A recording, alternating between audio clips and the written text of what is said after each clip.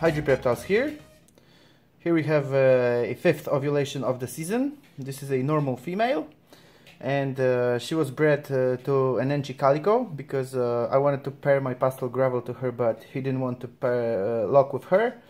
So I threw in the Enchi Calico, but then after I saw that she's glowing and she's building pretty nicely, I threw in Pastel gravel again, and they locked just once before this ovulation. So hopefully we'll see some gravels.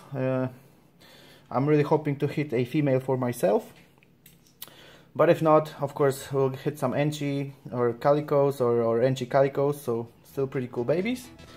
Okay, so here's just a quick video. You can see the swell. Hope you enjoyed. Subscribe for the channel if you haven't already, like the video, and see you guys in the next one.